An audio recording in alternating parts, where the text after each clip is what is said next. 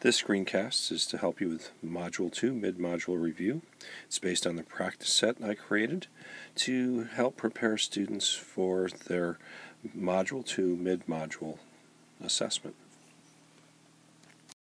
There's a number of problems that relate to words and expressions, and we'll get started with that right now. We'll also discuss some of the pitfalls that students may encounter. So check your work carefully if you're using this to correct your homework or your practice set. All right, let's start with the first one.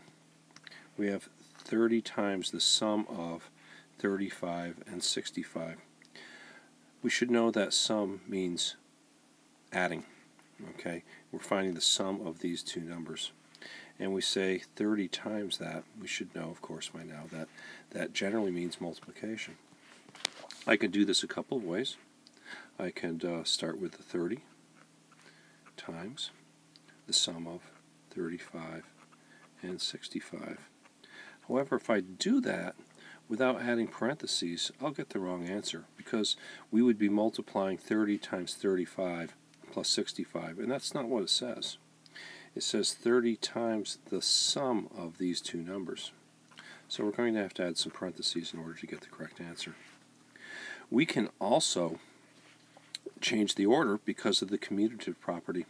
I could also write this 35 plus 65 times 30, and I still need to put those parentheses around because order of operations tells me that I must multiply before I add. Then it says to find the value or evaluate. Now, a lot of kids might just look at the 35 and 65, and some of us can get that right and do the regrouping in our head. But I've also seen a number of students not able to do that, so I would recommend, especially on a test, to actually write those numbers vertically to do the adding. And we get 100. So to find the value of that, we have 30 times 35 plus 65 equals 30 times 100 equals 3,000. So we can write the expression either way in the blanks. I'm not going to bother to write them now, but I'll leave them there, and we'll use another color for the second problem. We have divide the difference between 120 and 50 by 5. We should know by now that the word difference means subtraction. So divide the difference between. Okay, we're going to have to find the difference between 120 and 50. So we'll do that.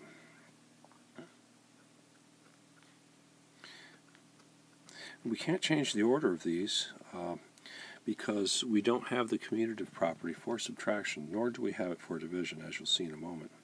So now that I have the difference of 120 and 50, I have to divide that by 5. Now some students might write it this way.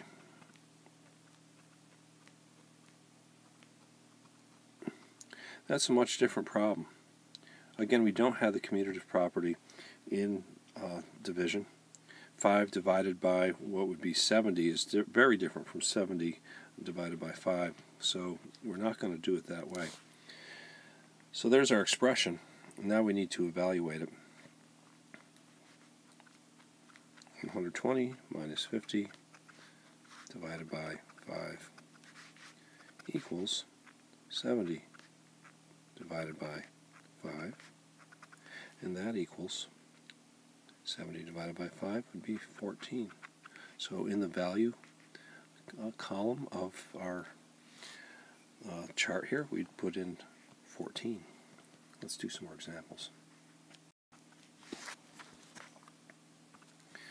The sum of 23 12s and 17 12s. Well, when we look at these, we know that 23 12s would be the same as multiplying, and 17 12s would be the same as multiplying. We see the word sum, that means we need to do some adding. So I'll go and do this part first. 23 12s is the same as 23 times 12.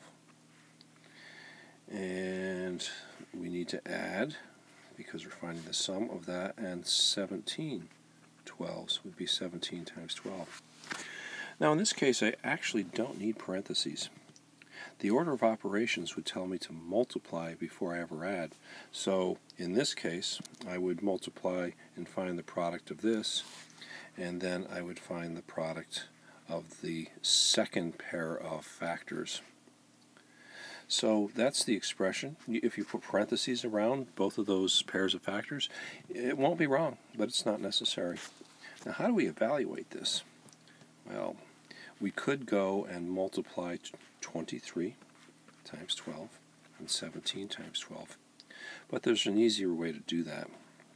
Because if we know that 23 times 12 plus 17 times 12, we can simply do this. I could have 23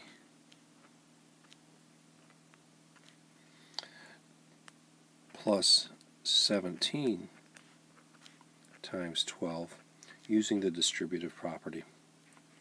And the sum of 23 and 17 is 40. I can easily multiply 4 times 12 and get 48, but since I'm multiplying 4 tens by 12, I have 48 tens, so the answer is 480. Let's work on the next one. I have 16 times the sum of 24 and 6. No big deal. That's very similar to the one that we had done on the previous slide. 16 times the sum, again the sum means adding, 24 and 6. Again, we could reverse the order.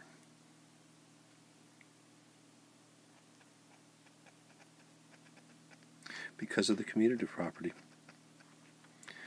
And again, we have to have parentheses around the two addends, because this tells us to add before we multiply. And if we don't have the parentheses, the correct way to solve it would be to multiply first and then add. So let's go on and evaluate this. And we'll simply find the sum of 24 and 6. I'm just going to go underneath here. That is 30 times 16. You might want to do this out, but some of you may know that 3 times 16 is, once again, 48. And since it's not 3 16s, it's not 3 16s, or it's 30 16s, which is 3 tens. So instead of having 48 ones, we have 48 tens. We'll simply put in that 0. Let's do a few more examples. In this case, we're missing the expression, the words, okay? So we need to convert this to words. And this is not that difficult. We can actually, in this case, go from left to right. So I could go 100 times. I'm adding here, so what word do I use? The word I use is sum.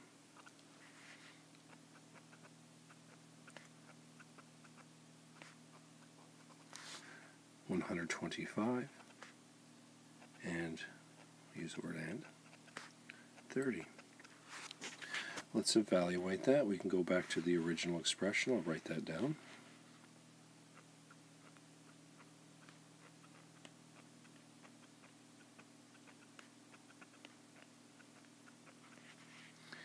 We'll evaluate the addends within the parentheses because of order of operations.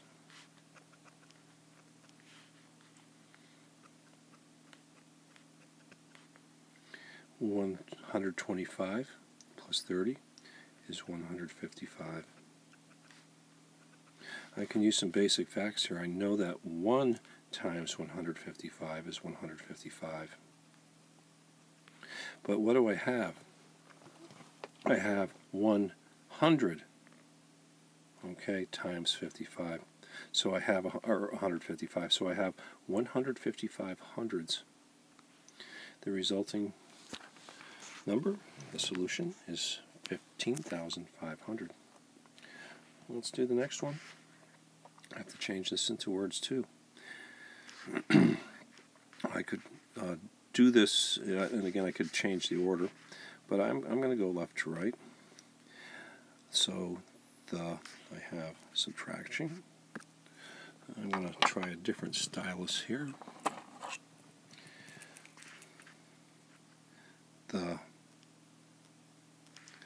Well, what do we have here? We have subtracting.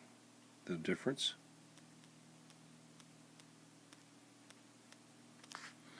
between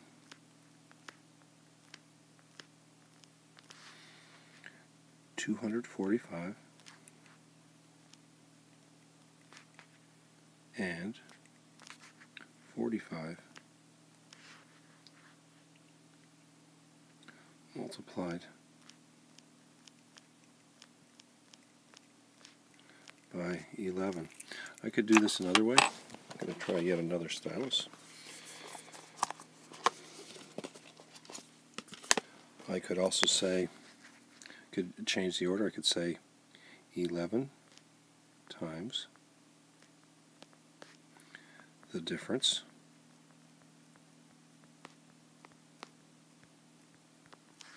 between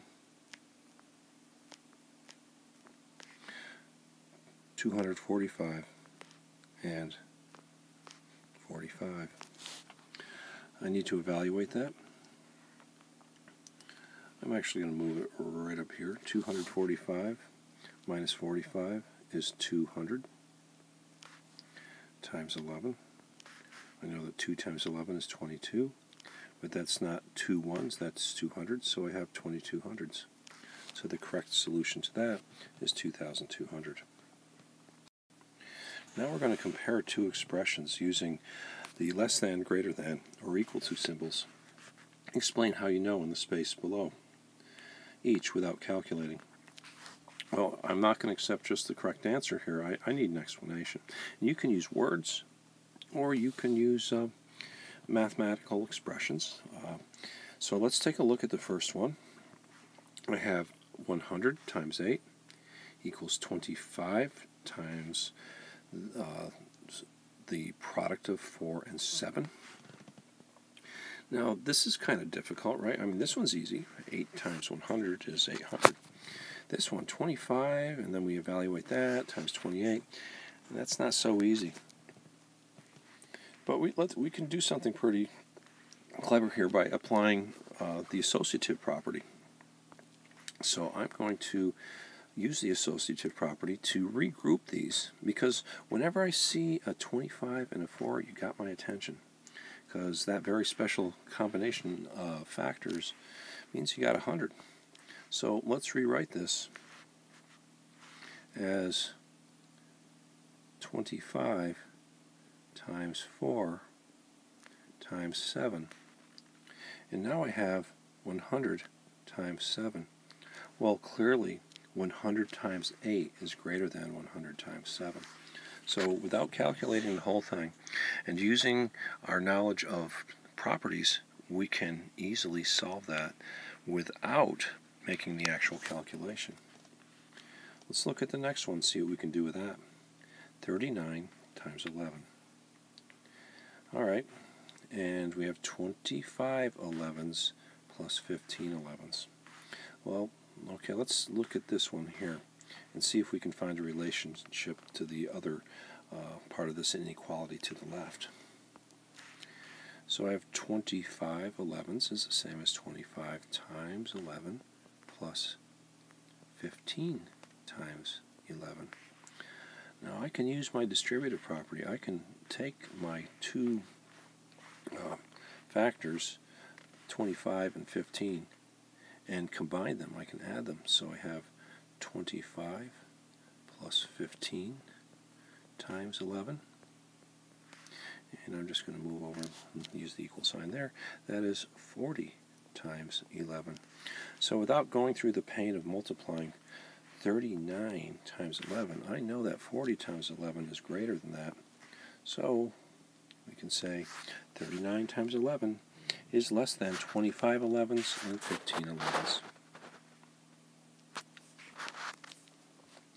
The last one here, 25 times 18. We're comparing that with 9 25s doubled. Well, I see the 25s there, and I see the 25 there. Let's see what we can do with that. 9 times 25 is the same as 9 25s, and we take that and we double it. Well, I can now use my associative and the commutative properties to figure this out. So I'm going to rearrange these guys. I'm going to have 25 times 9 times 2. I'm going to use the associative to group those two, and I now have 25 times 18. Without solving the actual problem, we know that these two parts of the inequality are equal. Solve. Use words, numbers, or pictures to explain your answers to parts A and B, how your answers to parts A and B are related. Well, this is pretty simple. It's kind of laid out for you here. We know that 15 times 20, and I'm just going to make the calculation here. And that's 2 times 15, which is 30, but it's 2 tens. So we have 30 tens, and the answer is 300. In the next one, I change my expression, changing it from standard form to unit form. So 1 5/10 becomes 15 tenths. And I know that 15 times 2 is 30. And so 15 tens times 20 is 300. But it's 300 what? It's 300 tenths. So my actual answer, 300 tenths, I convert it to standard form, equals 30. Now, how are they the same? Well, I can easily say that I use the first one. I'm not going to write all this out this time, but I'm just going to jot down a couple things. When we convert this one to unit form, we have the same fact, don't we? Except we're using tenths. So when we convert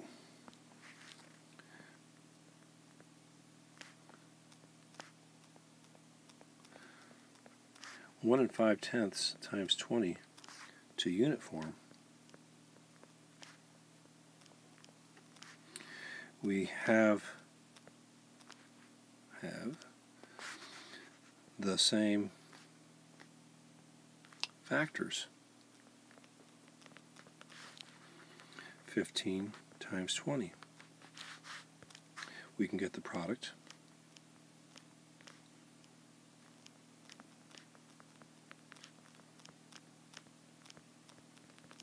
Then convert to standard form. All right, gave you a little more explanation than I promised there. We have some problems where they tell us to multiply using the standard algorithm and show your work below each problem. Write the product in the blank. Frankly, I don't care whether you use the standard algorithm or the area model. Both are legitimate, and I don't think one's better than the other. There's other algorithms too, and I've showed a few of those to you, and I'm fine with that. The main thing is to have a process that I can follow and that you can follow that makes sense and gives us the correct product. I will use the standard algorithm for this one. So we have 415. I'd like to put that larger factor than one with more digits on the top because I only have 2 partial products as opposed to 3. This is kind of easy because we have a 4 in the ones place and the 4 in the tens, so we can piggyback our second partial product upon the first partial product. So let's begin. 4 times 5 is 20. Regroup the 2. 4 times 1 is 4, plus 2 is 6, and 4 times 4 is 16. Now all I have to do is insert the 0. I'm going to have the same digits, but they're going to be in different places. I'm multiplying from 4 from the tens place this time, so that 0 needs to go in. I just will copy that down, making sure I have them reasonably aligned. I take my two partial products, regroup, and that's 8, and that's 18,260. Again, you don't have to use that. You can use the area model or any other algorithm that is understandable by the grader. Do that on a state test, they're not going to mark it wrong. Okay, especially in Book 3. As long as you have a process that the grader can follow, they're good. Let's do the next one. And again, I will use the standard algorithm. By the way, if you're using the area model, you should have numbers that match these partial products as long as you put your 415 factor on the top. All right, 465 rather, times 307. Now, how many partial products are we going to have this time? The answer is 2, because we have 0 in the tens place. Some people like to write 0, 0, 0, 0, 0 for their second partial product, but that's not necessary. So let's begin multiplying from the ones place. 7 times 5 is 35. Regroup that 3. 7 times 6 is 42, plus 3 is 45. Regroup the 4. 7 times 4 is 28, plus 4 is 32. I'm going to skip multiplying from the tens place, and I'm going to go straight to multiplying in the hundreds place. I need to remember to put down 2 zeros because I'm not going to have any digits in the ones or the tens place because I'm multiplying from the hundreds place. So let's begin. I have 3 times 5 is 15. Regroup my 1. 3 times 6 is 18. Plus 1 is 19. Regroup the 1. And 3 times 4 is 12. Plus 1 is 13. Again, you can see we have two partial products. Let's find the sum, giving us the product.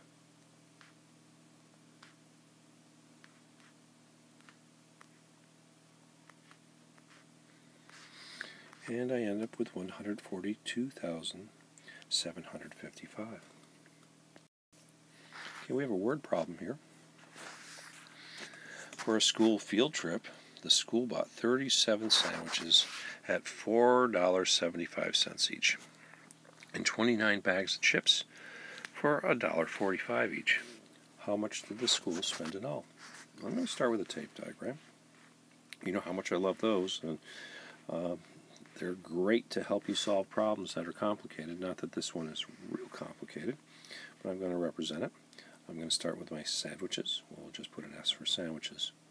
And I'm going to put a large tape diagram here.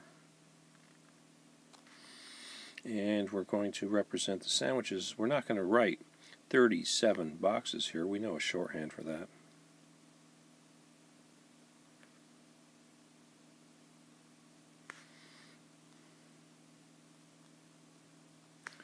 And I can do a couple things here. I put my ellipsis in here, and I can just write 1 and 2 and 37. There's other ways to do this. The next thing we're going to do is represent the chips. I'll put a C for chips. Well, you know it's going to be a little bit shorter. I have no idea, and it's not important, but we do know that 29 bags of chips for $1.45 is going to be less than 37 sandwiches for $4.75. So we're going to represent each bag here. $1.45, $1.45, our ellipsis, and $1.45. And we're going to do 1, 2, and 29.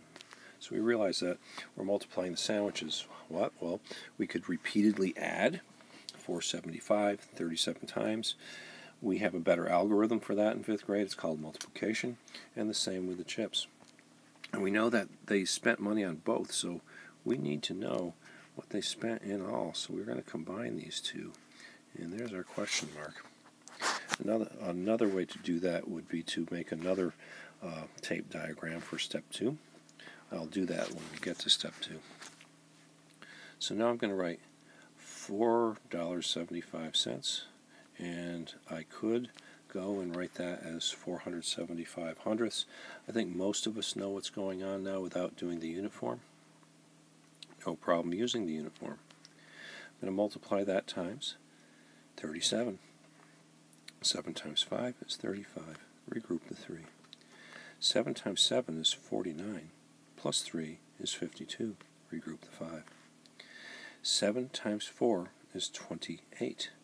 Plus 5 is 33. Let's cross those out. Next partial product, when we multiply 3 from the tens place, putting our 0 in the ones place. We have 3 tens times 5 is 15 tens. Regroup that one.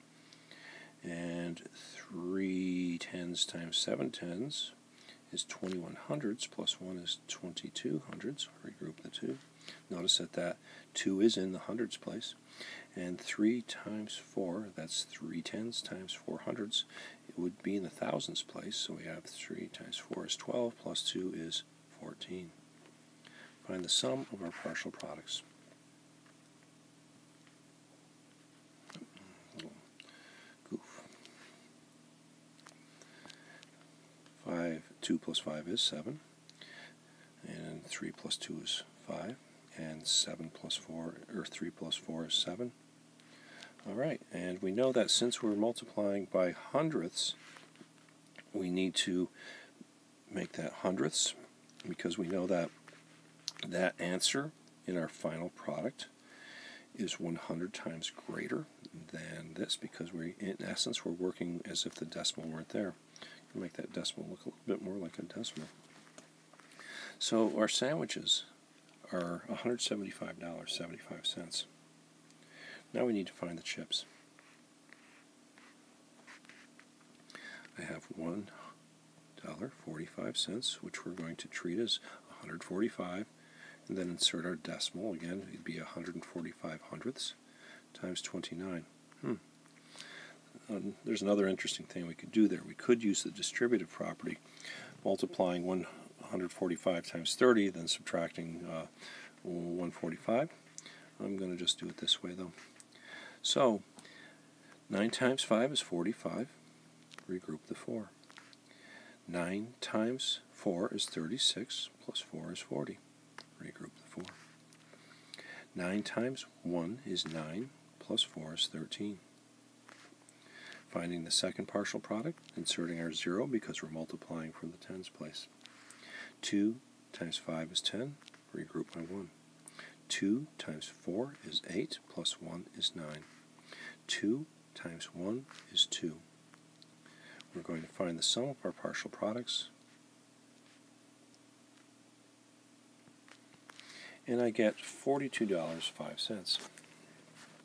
Now what I'm going to do here is I'm going to take my product representing my sandwiches. I'm going to combine it with my product for my chips. I'm going to combine them. I'm going to put them together. I'm going to add them. So I'll find the sum of $175.75 and $42.05. Notice in here I am lining up my decimals. Notice that when I multiply, I don't. All of a sudden, I've been seeing some examples of kids putting decimals in when they're multiplying and lining up decimals, and that's not what we do. That'll lead to problems, especially when we have two factors each with a decimal. We haven't gotten there yet, but it's coming your way. I like to put my decimal in ahead of time in the sum because it should line up with the decimals in the addends. We're finding the sum.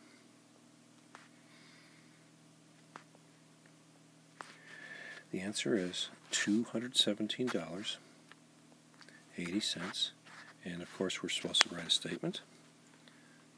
The school spent $217.80.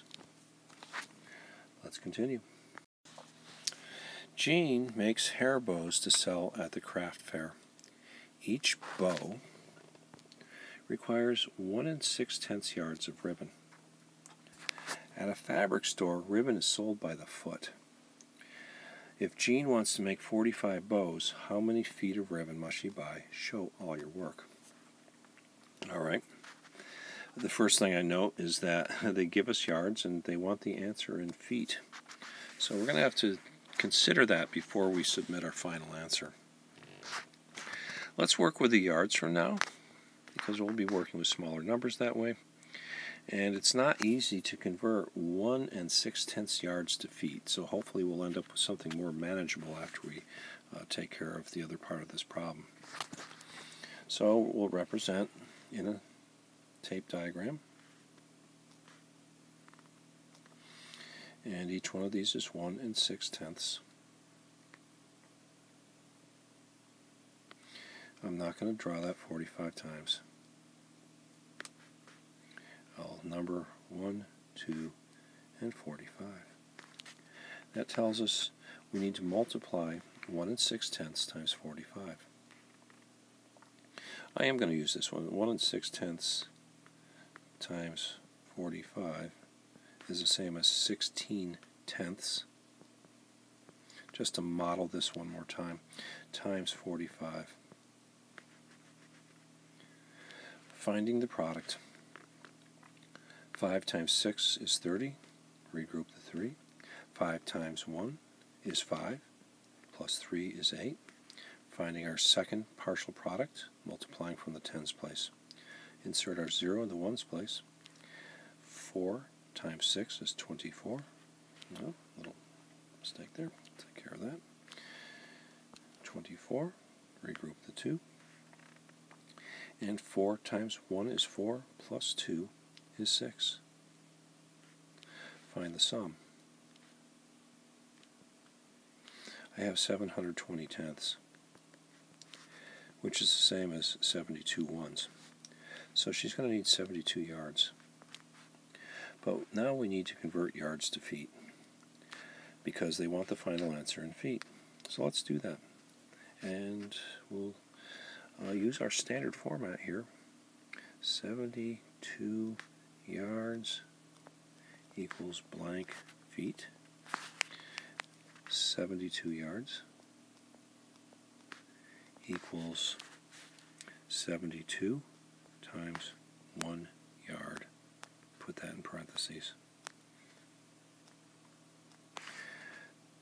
Equals 72 times, well, how many feet in the yard? Well, 3 feet are the same as the yard, so I'll write 3 feet, because that's the same as 1 yard. Now I need to multiply 72 times 3, and I get 216 feet. Please don't try to do that in your head. Please multiply it out. So, how much ribbon? She must buy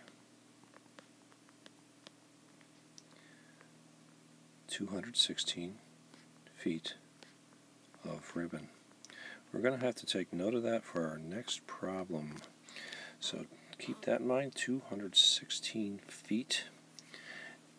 And we want to keep in mind 45 bows for the next couple parts of this one problem. Let's go to the next.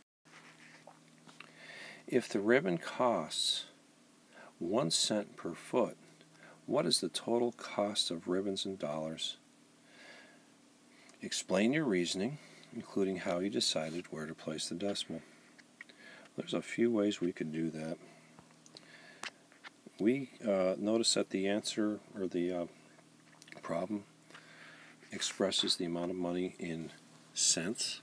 We could multiply this out, figure out how many cents this costs, and then convert cents to dollars, and every cent is 1/100th of a dollar. We could also change 10 cents to a decimal, change it to dollars right off the bat. I'll do it both ways. So if I have that, I have 216 feet. Remember, we had that from the previous problem. Times 10 cents. Okay, we know that 10 times 216, we move each digit over to the next place to the left. So 2 hundredths becomes 2 thousandths, 110 becomes 100, and 6 ones becomes a 10, and we tack on our 0. We know how to do this. There's a number of ways to explain it. So I have 2,160 cents. So we'll say 2,160 cents equals how many dollars? 2,160 cents equals 2,160 times 1 cent equals 2,160 times, well, what's a cent? It's a hundredth of a dollar, and I'm going to use my decimal form, and that equals 2,160 hundredths equals $21.60. I could also initially convert this right over to dollars right off the bat, and I know that 10 cents is 1/10 of a dollar.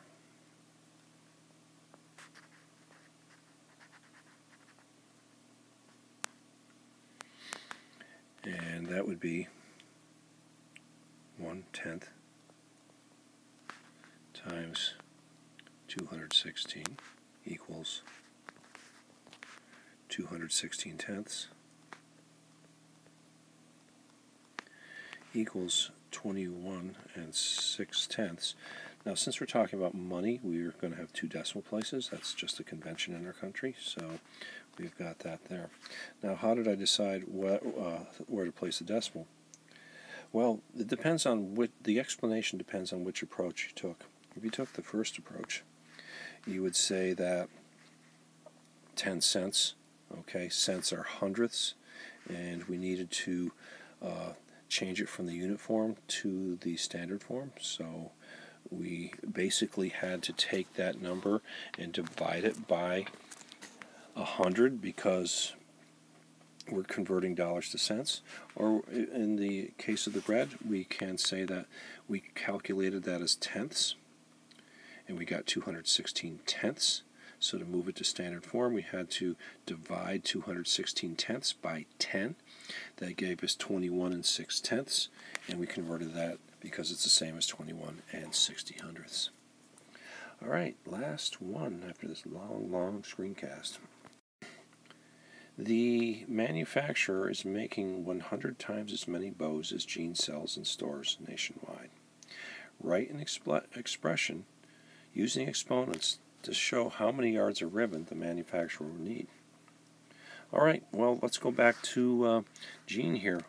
She made 45 ribbons, and she used 1 6/10 yards for each ribbon. So that's what Jean used, 40 times 1 6/10 yards. And again, look, they want the answer in yards. That's handy.